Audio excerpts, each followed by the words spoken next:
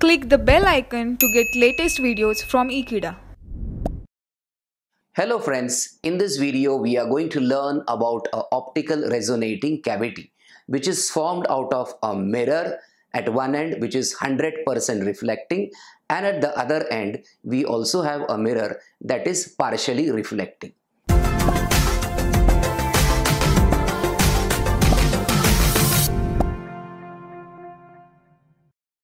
In this particular process that is occurring in an optical resonator, the first part is we have the active material in it, or called as the lasing medium, which is there between the two walls of the resonator.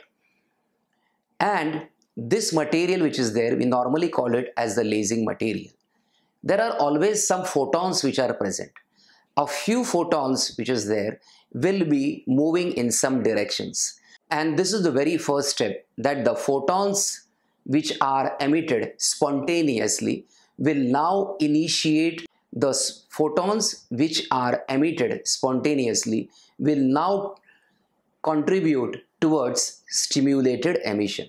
So the first step will be actually the formation of the spontaneous photons, because this we need up for the stimulated, because we need the spontaneous photons for stimulated emission.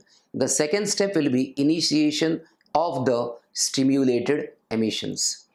The third step will actually be reinforcement of the stimulated emitted waves through formation of standing waves between the cavity walls.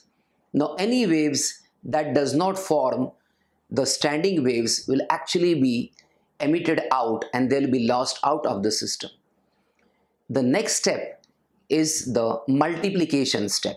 Now, in this multiplication step, the photons which are actually emitted using the stimulated method, they will contribute in the stimulation of other atoms, and due to this there is something which is called as a lasing action.